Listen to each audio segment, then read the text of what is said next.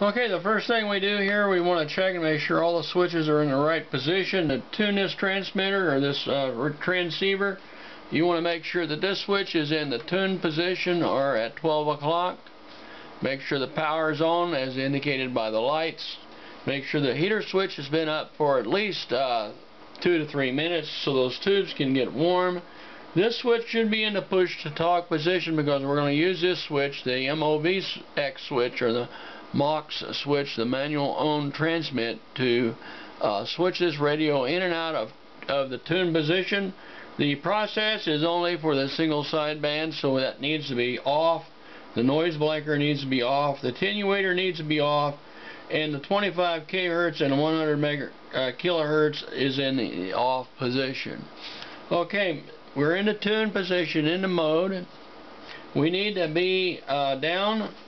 We need to have the RF gain all the way clockwise as it is here, and then we can turn the volume up if we want to hear it, or we can turn it down as you can see.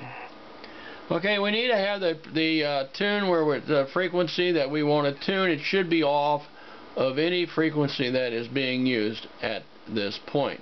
Now what we're going to do is we're going to come over here and set the mode or the band switch to the band that we're going to select, and in this case it's going to be 20 meters, okay, 14 megahertz.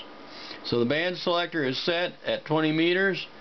The microphone gain and the carrier gain should be always counterclockwise. This knob right here is a carrier gain and the mic gain is out here.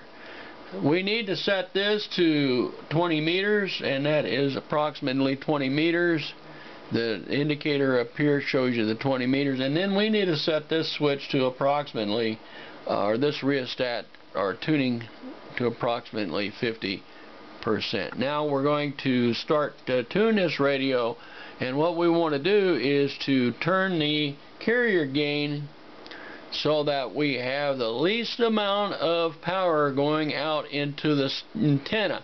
Do not in any way turn this other than just a little bit at a time to bring up the power. And we're going to focus on the meter here, and I'll talk you through how we're going to adjust that. Okay?